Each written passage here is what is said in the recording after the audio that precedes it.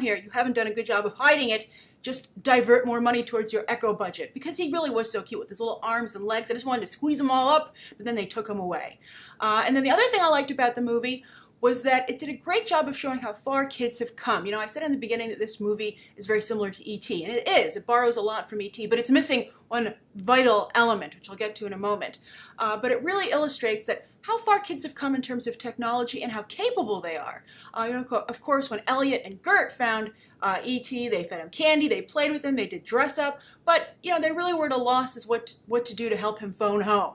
But these kids, they would have been like, "What's the number, E.T.?" And I thought that was very entertaining, just to show that how far kids have progressed.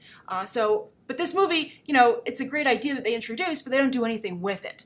And I would say, though, that I don't want to undercut Elliot and Gert, because what they did, which was so phenomenal, is they showed tremendous bravery and heart, you know, strength of character, particularly the end of E.T.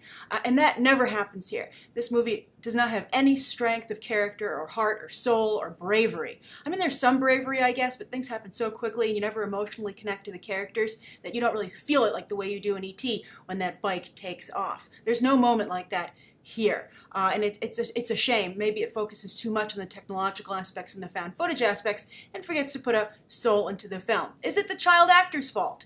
I don't think so. I'm not quite sure. The child actors were good, but again, as I said, I had a hard time connecting with them, and they seemed a little too precocious. I'm not sure if it's their fault or the script's fault, because they all spoke not so much like precocious children, but as how adults